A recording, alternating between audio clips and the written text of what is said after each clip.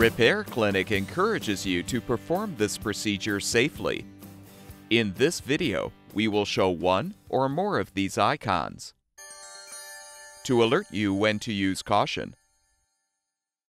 Before you replace a door switch in your refrigerator, unplug the power cord. Now open the refrigerator doors and use a putty knife and a flathead screwdriver to pry the door switch out of the liner.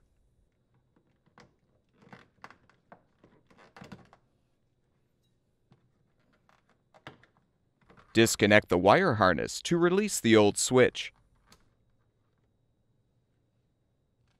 Install the new door switch by first plugging it into the wire harness. Align the switch on the liner and snap it into place. With the repair completed, plug the power cord back in and confirm that the switch works properly.